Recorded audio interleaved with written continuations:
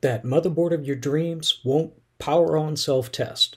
Based on my many years of teaching PC hardware, let me show you the top 5 reasons why your motherboard won't boot.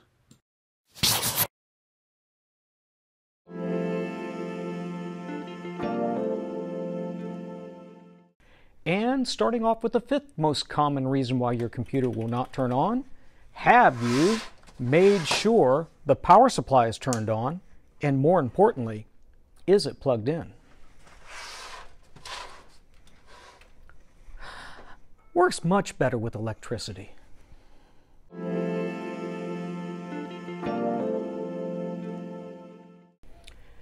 And the 4th most common reason why your brand new, shiny, wonderful, super expensive motherboard will not power on self-test is, can you see it?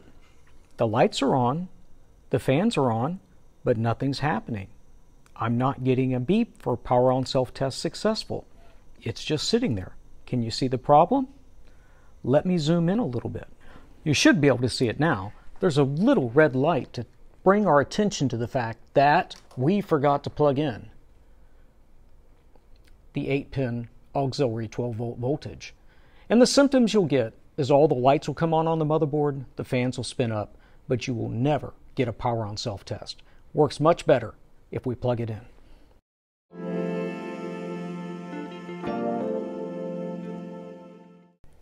And the 3rd most common reason that I have seen for a PC not to turn on or boot up or do a power on self-test is not the first 2. It's plugged in and turned on. And we have the 8-pin auxiliary power connector connected, but we screwed up the front panel connectors.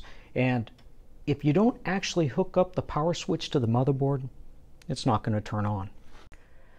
Now, if you bought a higher-end motherboard, you can prove or disprove it's the front panel power switch because there'll be another power button actually on the motherboard itself.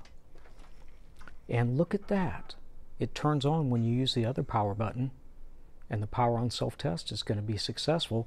So we just failed to hook up the front panels. And I've got a whole video on how to do that. And there's that beep. Power on, self-test, successful. And with the power button plugged into the motherboard correctly, we're back to normal operation, and all is wonderful with the world again.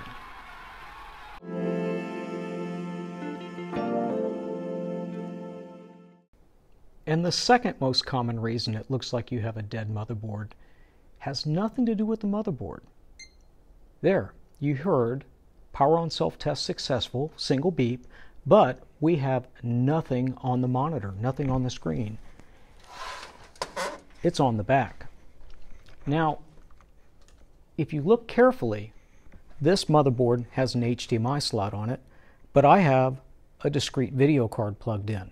So if you plug your HDMI into the motherboard HDMI, but you have a discrete video card, you will get nothing on the screen.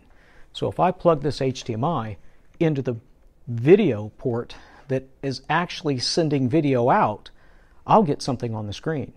So that's a common issue I have seen. Now, the video card will take primary priority over the motherboard HDMI.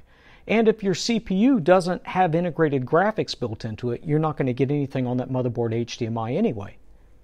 So, you'd be surprised at how many people think they've got a bad computer just because they didn't pay attention to which HDMI they plugged their video cable into.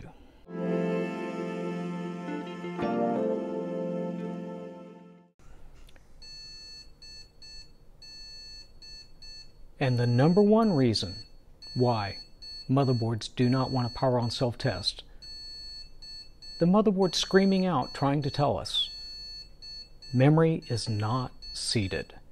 Usually you'll get some sort of slow or fast repeating beep when your memory is not fully seated. Many novice computer builders are afraid to push hard enough to get that memory all the way home, or they put it in backwards and the slot does not line up.